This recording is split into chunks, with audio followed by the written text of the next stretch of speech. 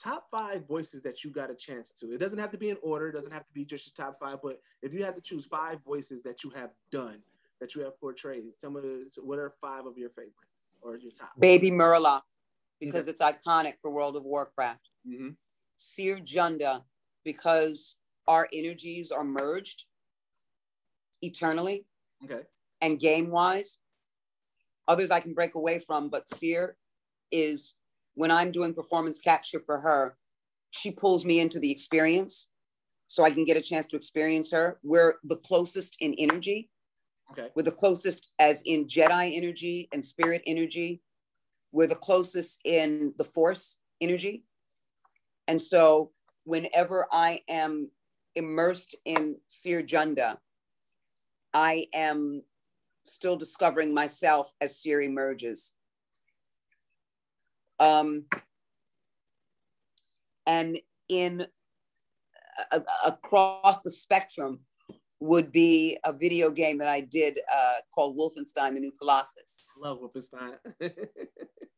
And so this character, Grace Walker, it took place in the 60s. She had an afro and she was just really badass. She was Pam Grier. Yeah. And so she had the mouth of a sailor, but a legitimacy to raise the vibration and still be who she was. Okay. She would breastfeed a baby while smoking a cigarette. And so she is what I like to call the alter Negro. There's an alter ego and she's the alter Negro, because she'll tell you as it is. And her battle and her struggle and her desire to raise the vibration didn't need to have these poignant words. Right. She just knew how to be her, and the struggle was real. The struggle was real, and it wasn't a black or white struggle. The struggle was real for saving democracy. And whoever wanted to join could join.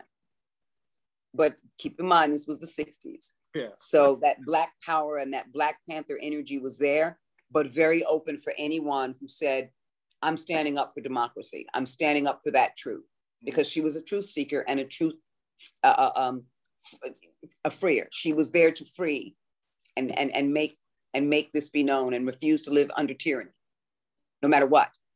Right. And she was just badass. She is badass. And I can jump into her any damn day of the week. And the other two, without a doubt, which I still do for people, is Whitney Houston and Oprah Winfrey. My impressions of Whitney Houston to Oprah Winfrey. The one social media site I am on, someone convinced me to do it and said, I think you would really enjoy this, Debra. And I think it would be a platform where you can be in a safe haven and have this great fun and make a little money too. And it's Cameo. Oh, I was just about to say, because you know what's funny? I had the privilege to also be able to interview Gary Anthony Williams. And so like, out of the blue, and I was like, we use this to this day. He did like a whole shout out to the Geeks podcast and Uncle Ruckus voice. And I was like, this is amazing. But it was like, but yeah, Cameo. I love it because you get to embody, especially if you do voice work, you get to embody a voice or, somebody and just kind of make somebody's day that way. So I can see you loving Cameo. As I'm doing,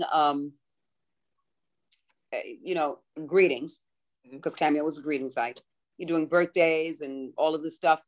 The average Cameo, they say, should be about 90 seconds. Right. I average 13 to 20 minutes. Because you love it so much, so you just get into it. Improv, because sometimes they'll say like, it's my cousin, she loves Bunifa, or it's my sister and she loves Oprah. So I will improv and do a whole sketch, a whole thing, and I'll bring in other people to argue with her. And I'm gonna hit your Cameo up. I'm gonna get something for my podcast. I'm gonna get you to do something for the podcast on Cameo. Absolutely. And then one more person. You got one more left that you was gonna. And don't hit me up with Cameo. Just I have a phone. I could do it and then send it to you. You don't need to go to Cameo. Why are you paying for it? the people that are paying for it are going, look, it's a special occasion or it's this. And some folks just go like, look, I want to pay a little bit of money just to talk to you. And I'm like, let's talk. Okay. Let's talk. That kind of a thing. So it's all good. It's all good. And there are people that constantly come back. One person he did until I finally said, you know what, you can spend your money elsewhere. I love you and I appreciate you and I respect you. But now you're clinging on and asking questions where you can go on the internet and find some of the stuff. But you know, and you know, you don't need to perpetuate it simply to pay me. But he did like 22 cameos, back to back, 22 cameos. And it was like, you don't really need to you don't need to do this. You really don't.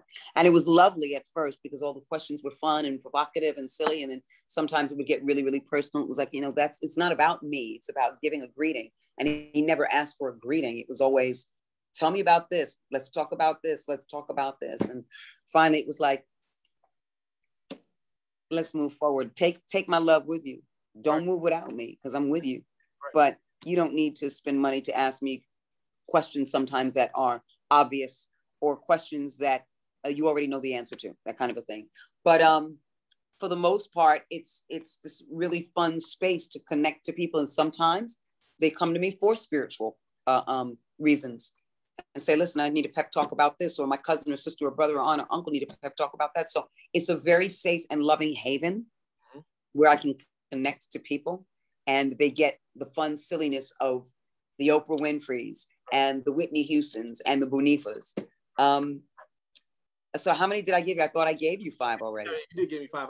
I started thinking, I was like, wait, she did. Because you said 2 at the same time. So I do apologize for that. Yeah, no worries, no worries. So the last thing that we generally do is a recommendation. It could be something that you're reading, watching, listening to, something that you are just into, but something that you think that our listeners and our viewers should check out.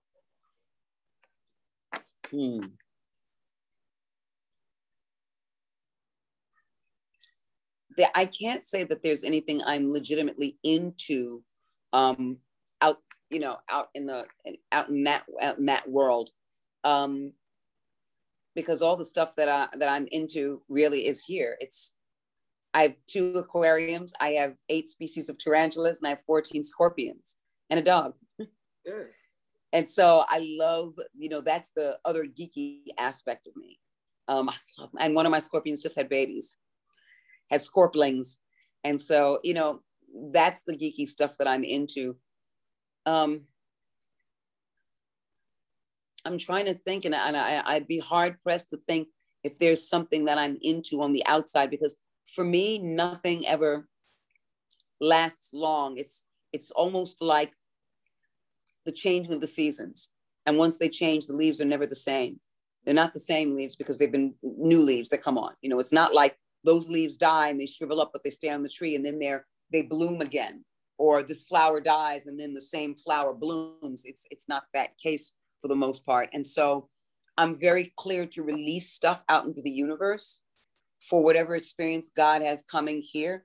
So releasing is one of those things that I do very easily, whether it be with clothes or jewelry or money or furniture. It's letting stuff go in order for this newer experience to come in. So I never hold on to anything, but for so long in my life, even the things that I watch. So I don't really binge watch. I binge watch some stuff. But if I have to take that course and go binge watching, there is a series that on YouTube, it was on YouTube Red, and it didn't come back. And it was highly touted, and it was brilliant and amazing. And it's quirky and it's dark and it's violent.